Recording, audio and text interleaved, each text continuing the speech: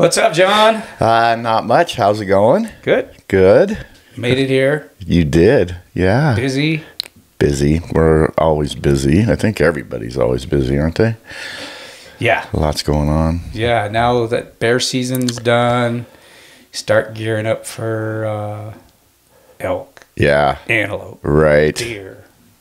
Yeah. Whatever else we could find. Let's talk tag draws for Idaho came out. Yeah. And I got an antelope tag. I put in for sheep.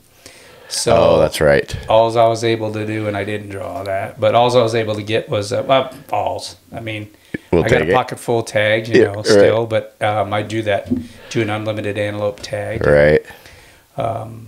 So we'll get to do some antelope hunting. Tussey got it, so Tussey out here, which we're excited about doing a podcast. Absolutely, that's going to be a lot of fun. Yeah. Well, just get to hang out with them and do what? Get to hang out with them will be fun. Yeah. And do the.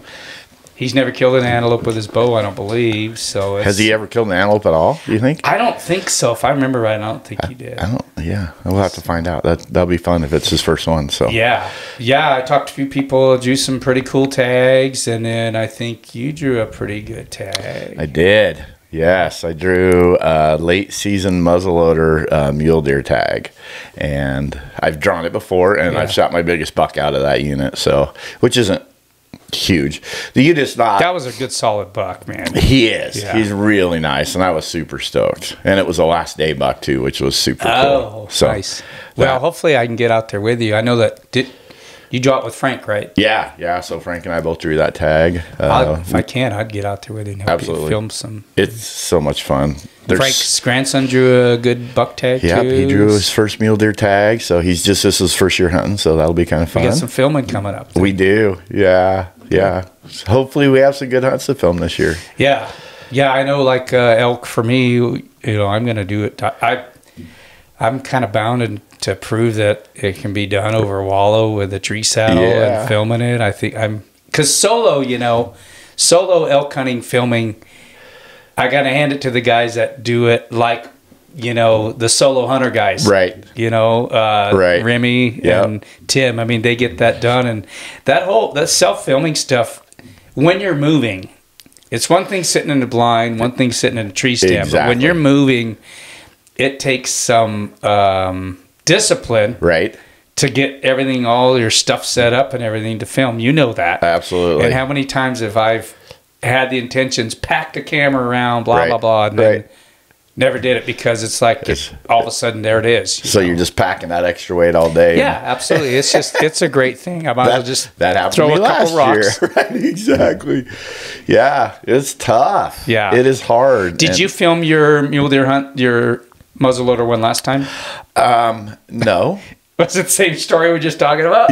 Pretty much. Well, I did film a fair amount of it. I was there, I think, 7 or 8, maybe even 9 days. And it was the last day of the season, and I had given up on, even finding a decent enough buck to take a pop at.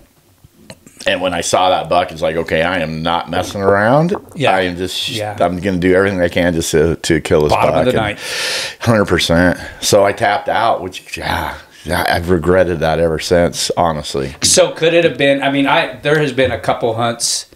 I remember one in Nevada, I actually had, Eastman's was going to come out and film it. And I told him I was supposed to have a whole bunch of time to hunt, and I was literally only going to have a couple days because I was leaving to go to work in Alaska. And so I told him, don't come out because I don't want to waste their time and everything. And God, it'd have been the most perfect. I ended up killing the buck. Second day, the last day I was going to get to hunt, and it was a good solid, upper 170s buck. Mm-hmm. But it would have been such perfect scenario for filming. Granted, you never know how it was going to turn out. Right. But they're rutting, got some rutting. I, watched them rut. And the buck that I end up shooting pushed a couple smaller bucks right by me. I kind of worked my way and cut them off 22 yards. Mm-hmm. It would have been, everything would have been so perfect for filming. Right. But you know, I mean, Yeah. you just never know. How You don't know, and that's exactly what happened to me on that hunt. Was had I taken my camera with me, I was even solo. I could have filmed it. Really? Yeah, I just I had bumped that buck, and he, you know, of course, he was pushing a bunch of does and all this kind of stuff, and they'd went down into these trees, and that hunt goes till when? November 14th. Oh, yeah. Man. So they're awesome. It's kind of fun too because I've drawn that tag twice. This is the third time actually, and so I've got to know the area fairly good, and they'll rut in these same spots, and then those herds are in the same spots every day. So you literally just go from herd to herd, just checking to see if any new bucks had moved in, and that's kind of what I kept doing. And that's how this buck finally showed up the very last day of the season. I had not seen him before that. So I guided quite a bit in Nevada, and there was one particular hunt down in the Sheldon, and the season, the way Nevada works, like the rifle, at least that hunt, you know, 1 year it'll go to like the last day of the season, let's say, is November 1st. The next year, the last day of the season is November 2nd. Okay. And so until it peaks out, don't quote me on it, but maybe the 4th or 5th, something like that, and then it'll go back. Okay. Okay.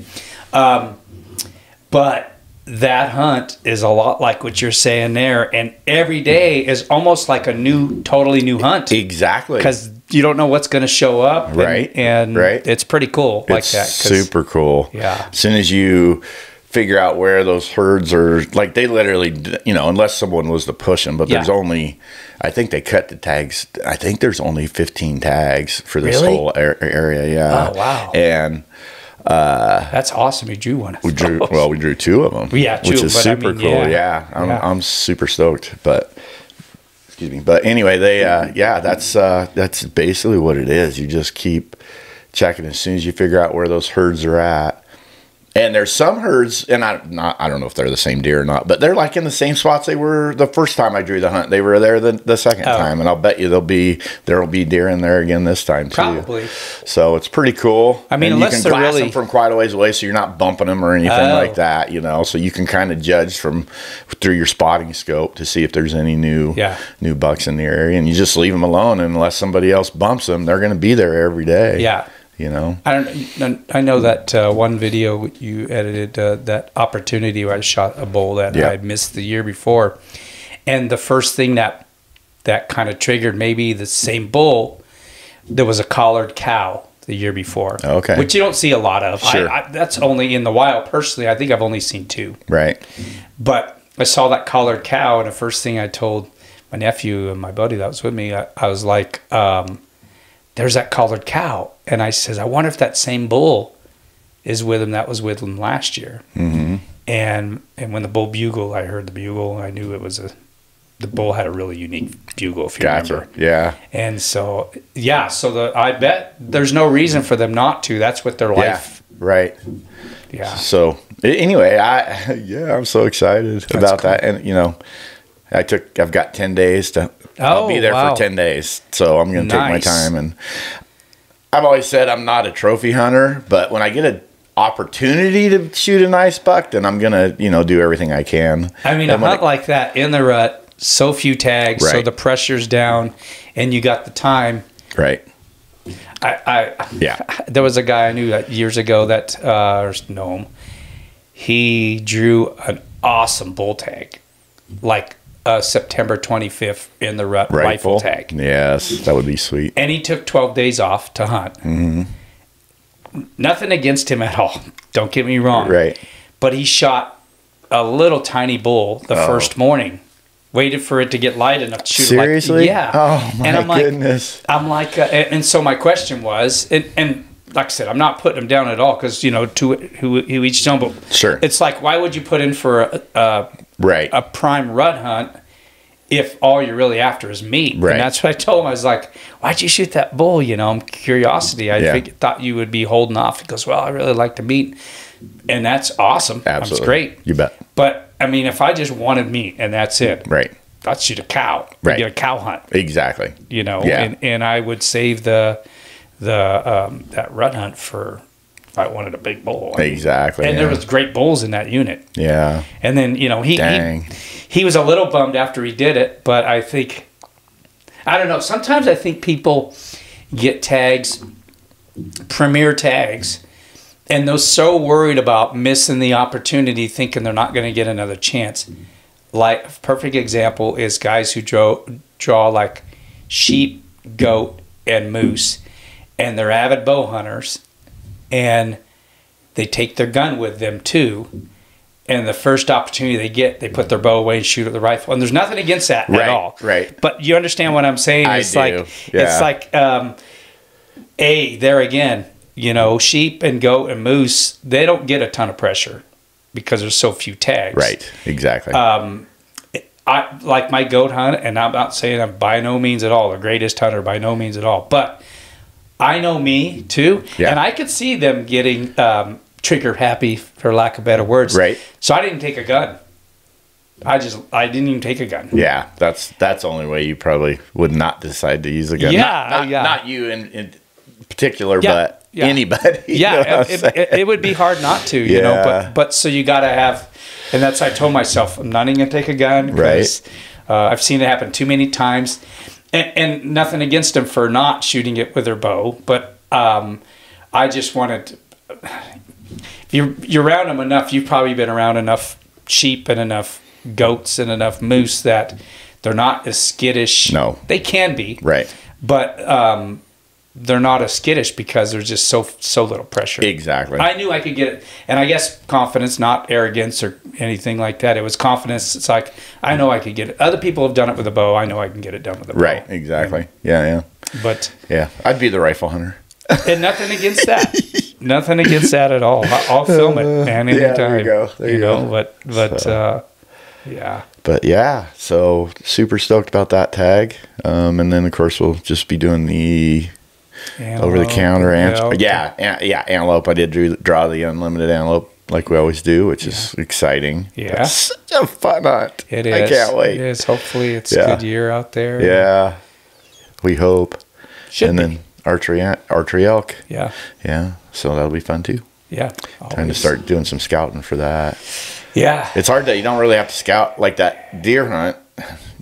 You can't really scout it because that time of the year it changes so much. Yeah. So as long as and I already know the area, so I don't need to. I'll probably go bounce around a little bit, but I'm not going to spend a lot of time down there beforehand just because it just doesn't make sense. Yeah. And I'm going to start putting some trail cameras up, like it says, for elk, just because. Yeah. You know, I'm gonna. Yeah, try that on a different way. Right. And so I do want to kind of see what's going on there. Yeah. So do you already have an idea where you're? Oh yeah. The wallow. Yeah. I got a couple wallows, different wallows, and one of them is probably 3 mile hike. Okay. And I've seen a really good bull in there a couple times, and so I kind of leaning more towards that, I think. Okay. Because I don't think a ton of people know about that wallow. Cool. Or wallow. It's a wallowy area, so that's what it's going to take. Because I'm going to have to go up and do some scouting and put some trail cameras up to see where they're actually, if they hit one spot more than another. But in July, they're kind of pretty established on where they're going to be wallow wise. It's like I feel. Okay. You know. So yeah, I'm going to do that, and then definitely going to do. Man, this bear season was awesome in the tree saddle. Yeah, we've avoided the final outcome of that talk so far. Which part? How it turned out for you? Oh, my bear season. Yeah, I mean, I could have shot a bear. Yeah, no doubt at all. But I mean, I was being picky. I had a couple target bears that. And it didn't happen, but it was fun. It's the first time in quite a few years that I decided to kind of solo bait by myself, and it was relaxing. I didn't feel, not that I really felt under pressure before or anything, but it's like I'll do it when I want. Right. You know, that's whatever. True. Yeah. And I ended up just pretty much concentrating on one bait site instead of multiple. Right. Like I initially planned. But I was getting enough action on the one that I figured why waste energy on others? And I don't know.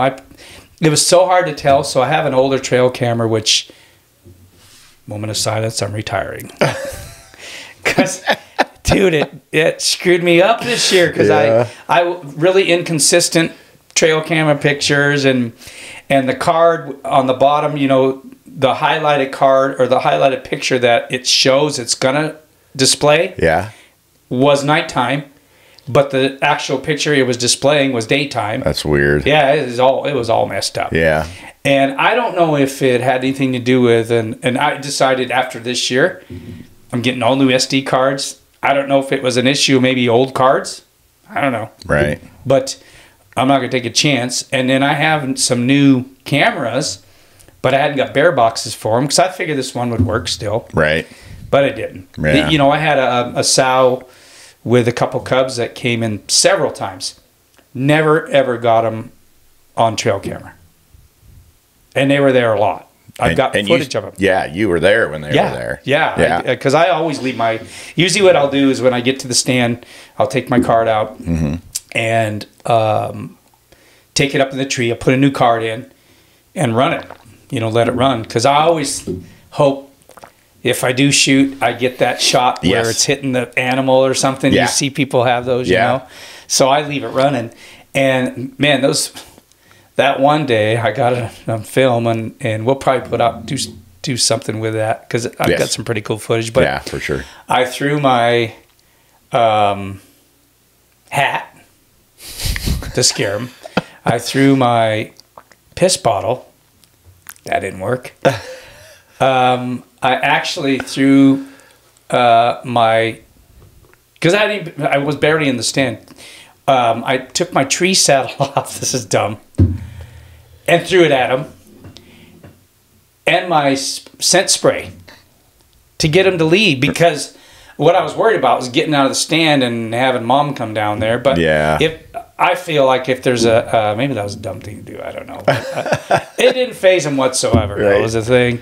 I finally just got out of my stand, and they climbed the tree and gathered all my stuff and thought, yeah, I'll never do that again. So I put my tree saddle back on, get back up in the tree, and finally they I put a bunch of sticks inside the hole because these bears were small enough they'd climb in the hole. That's funny. Their mom, when she come in with them, she wasn't with them that day. She'd be up the hill making noise, and they couldn't hear her because they're both inside the barrel. Clinking around inside there. Yeah, they'd stick their head out, and, you know, she'd be up there woofing and puffing and pissed off. And so this time, with all the sticks in there, they got frustrated. They even got in a little fight. I know it was out of frustration because they couldn't get in there. And then they ended up leaving after that. But I feel a lot of times, you know, I'm not a bear expert, but they say if there's a sow of cubs coming in that's in there, that a bigger boar is not going to come in because they're afraid of it's a woman with her kids. The old mama bear thing. That. Okay. So it's not that I don't mind feeding them, because I know they're going to come back and eat. Sure. It's just I'd rather not them be there when I'm there. Right. And as it turned out that night, I messed up, and I didn't check my. Usually when filming lights out, I quit. Okay. Even though they're still shooting lights available. And so I didn't realize how late it went, though. So this particular night, I'm thinking I had literally a couple minutes, and it was probably only a couple minutes of shooting light left. I mean, filming light. But realistically, I had like 17 minutes of legal shooting time. Gotcha. Which I could kill one still, but I really wanted to get it on film. Sure. Anyway, I stood up, or I moved, I should say, in the saddle. And the boar was coming in that I wanted. How far out was he? Close. Yeah. But it scared the shit out of me, because I'm like, all of a sudden, you know, I move and I start getting something ready, and I made a little bit of noise. I think I grabbed my quiver to put it on, and it was like, he took off, man. And I'm like, and I got a glimpse of him. I'm like, there he was, you know. And I ain't gonna lie, it'd have been one of those things, though. it was getting close to the end of the season because this is just a few nights ago. Yeah. I would have shot it off film if I could have had a chance. I would have waited. Yeah. So then the next day I check when shooting legal shooting time was.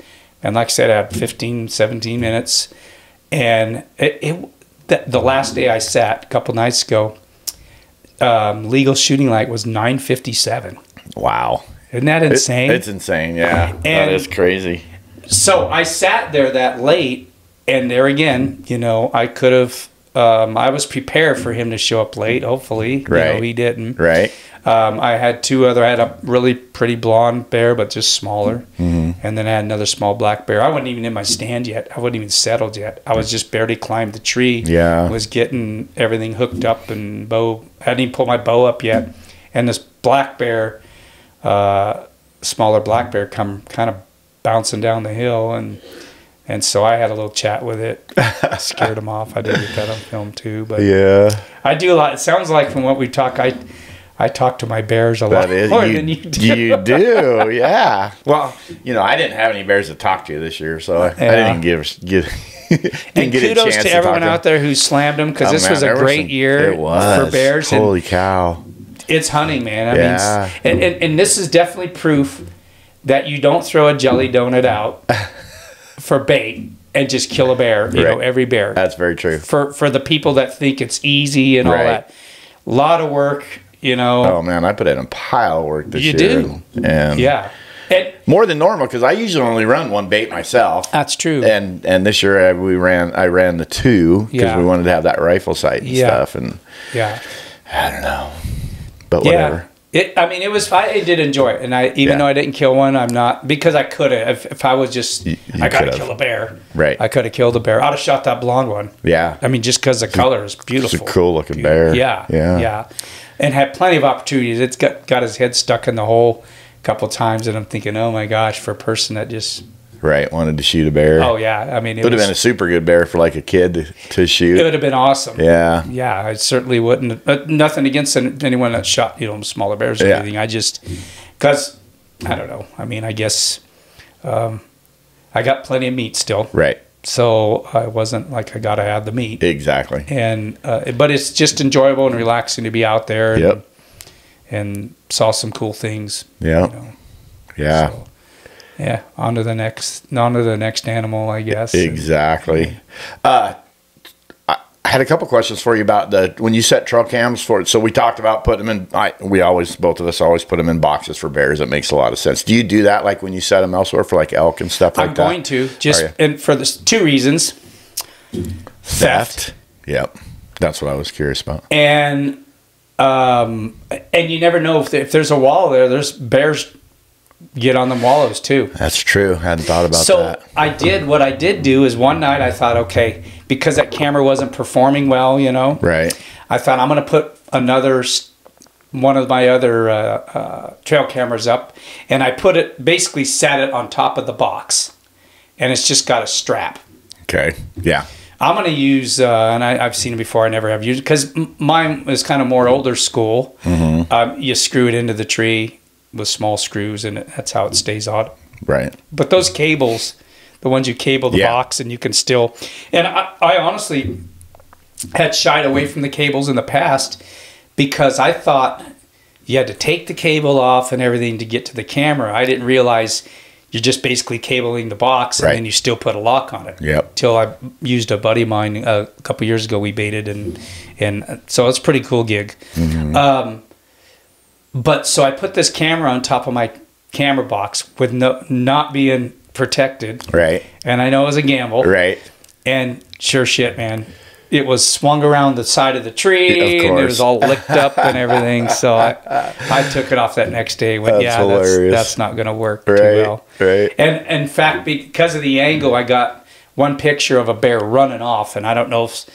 That's the thing, is something scared it off, and I don't know if it was another bear. Yeah. And it could have been Brutus or whatever. Or whatever. I didn't name my bears, but I mean, it could have been something big, but my other camera wasn't working right, so never did get it. Right. That's funny. Yeah. Next year will be better. I know there's always next year, but I mean, Yeah. It'll be fine. It'll be fine. Yeah. I'm hoping my area will be fine. Next year? Yeah. Are you a little concerned about that other bait? No. thing? No. It's just getting so busy with people up there. Oh. Later in the year. So we talked about this last podcast. Yeah, you're going to maybe hunt earlier this year? Yeah. Yeah. I'm going to consider it. You know, I'm kind of a firm believer that when the opportunity is there and they're coming in, you need to just do it now. The bad thing, like I know with your job situation too, is that it's not like you can say, hey, I'm taking off tomorrow. Exactly. Because I got a bear coming in. Yeah. More important things to do. yeah, than work. Yeah. Exactly. Yeah. So. Well, it'll still be good. Yeah, I think so. Yeah, it'll be fine. I'm not too worried about it, but we'll see.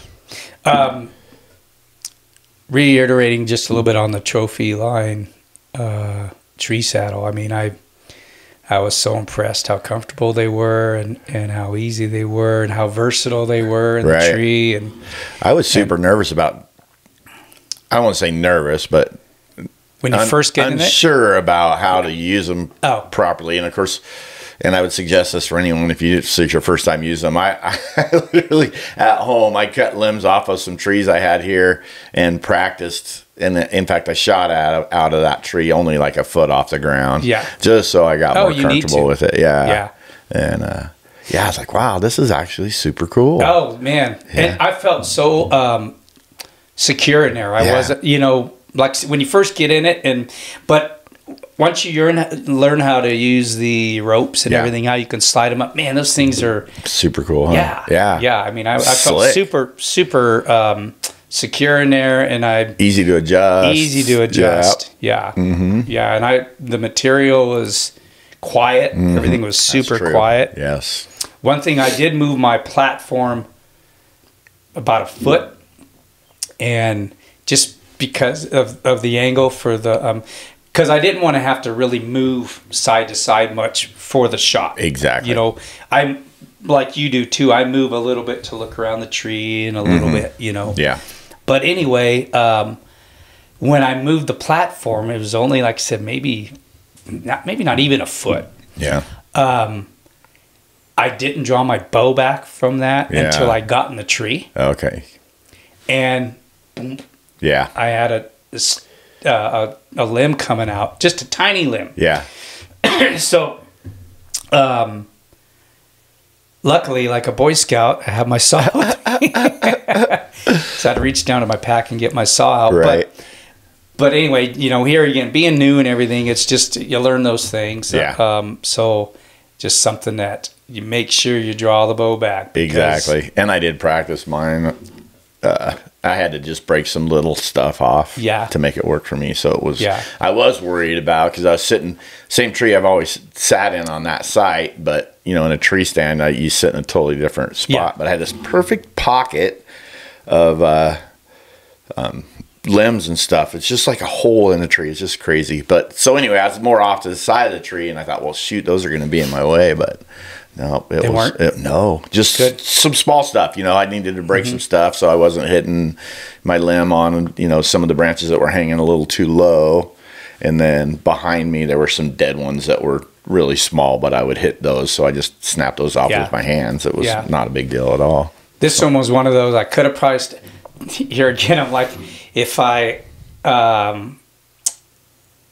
snap it, is it gonna break? Yeah. Or I mean, like me move too much or whatever. Oh. Area insecurity in the thing. Oh, right. But once you're in those realize saddles, that it's not. I realize I could have done it, but it's probably that big around. It wasn't like I'd have to lean out to snap it, though. It's hard to snap. It was close. It was close enough to the tree, the little harder. Yeah, exactly. So, anyway, it worked out. I got the saw out and got it done because there again, movement wise, you want to make sure you're not making too much movement. And I could have drawn it back, but I'd have had to move a lot. Yeah. And this stand is first year I hunted that spot. Was actually 20 yards, right at 20 yards, which I like it a little farther. Right. Glitch. Big glitch. So, this morning I had everything packed in the bag. with the camera, with our third camera. Right. And forgot it.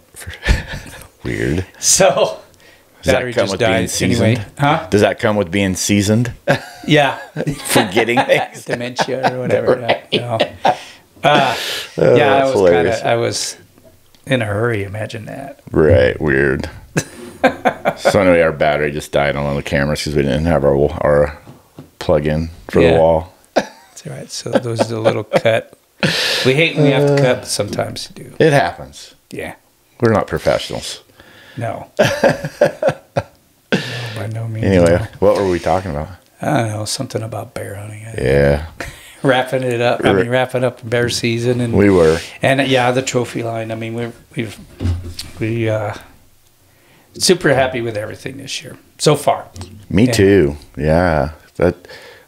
I like the idea of using them for elk hunting too. That's going to be pretty cool. Yeah. It'll be interesting to see how that turns out. Yeah, and I mean, not that I mind. I've ran plenty up to hitting down the hills, chasing the elk and everything, but I just feel like when you get a drier year, water is obviously a good source. Absolutely.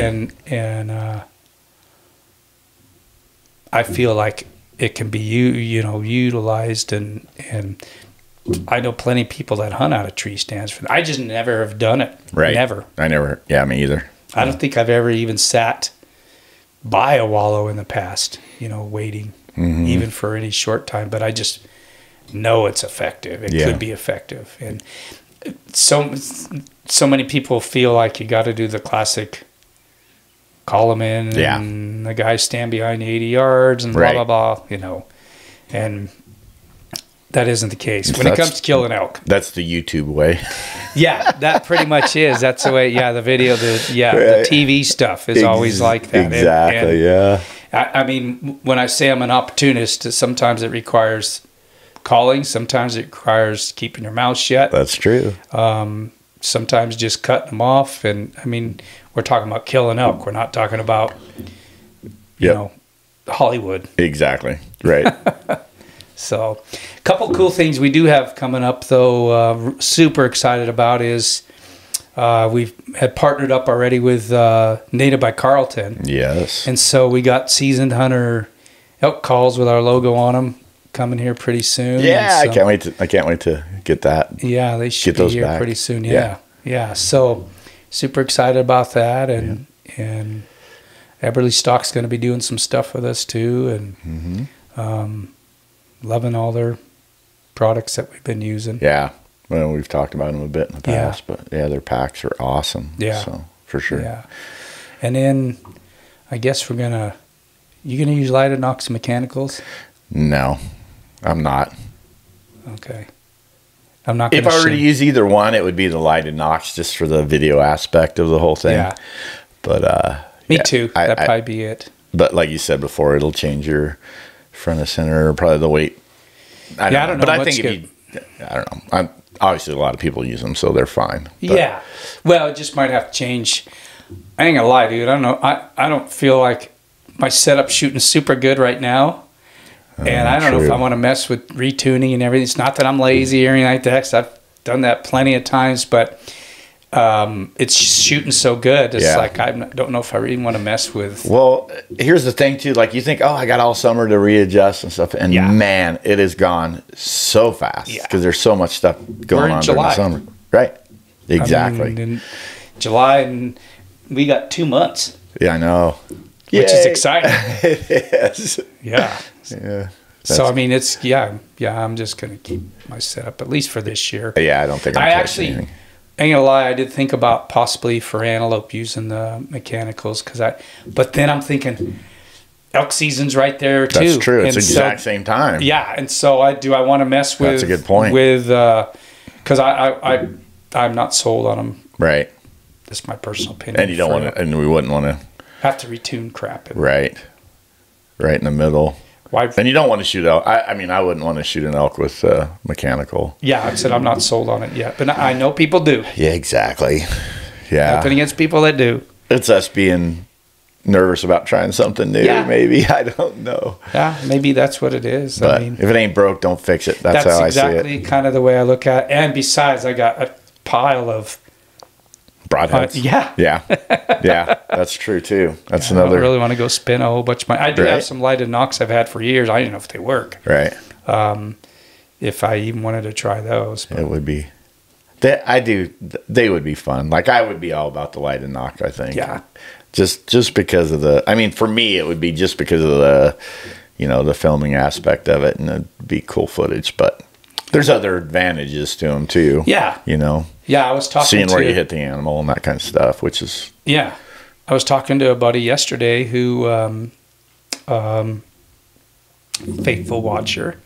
Yeah. Good. Yeah, Skip, and he has to shoot a crossbow just because he's had some injuries and stuff. Mm-hmm. And I mean, he's shooting like, gosh, what is it, like 400 feet per second, something just ridiculous. Wow. Okay. Mm-hmm. Got great kinetic energy because his speed, There's such a fine line there with that kinetic energy thing. With if you shoot high pounds and a light arrow, you can get some good kinetic energy. But if you shoot some low pounds and a light arrow, obviously you lose a bunch. And right. That's where I think the mechanical thing. Point is, with his kinetic energy he's a perfect candidate to shoot expandables, but he don't want to mess with. I hear you. He said the lighted knocks though would be a good thing for him because of the speed, he blows through critters, and he most every time loses them. Gotcha, and really? they're short. Yeah. So,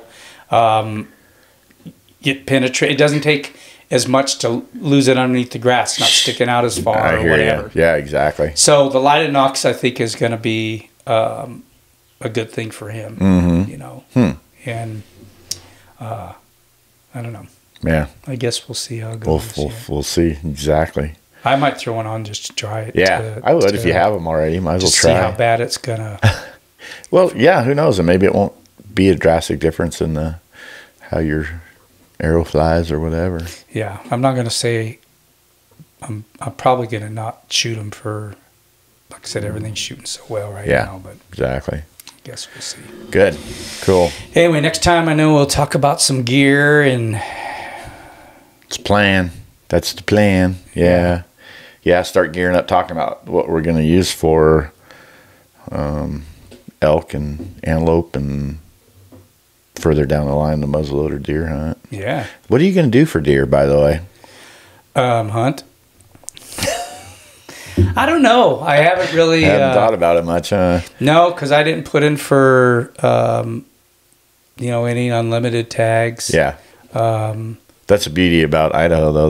We still have some general tags that just go over the counter. So, and I mean, I there's plenty of open hunts to go on. I'm not gonna lie, some of these late hunts, I kind of enjoy those late hunts. The late deer hunts. Yeah, the late archery deer hunts. Oh, yeah, right. So we'll talk about. Was that one you usually draw? Isn't that an unlimited tag? Yeah, I have put in. I hunted an unlimited area for a lot of years, but the pressure out there has gotten.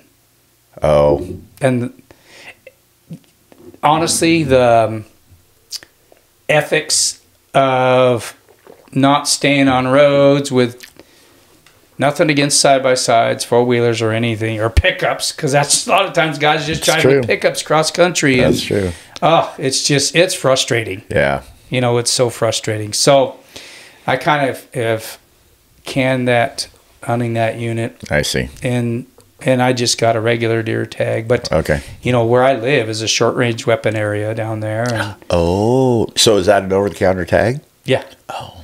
I think it starts early in August. Probably.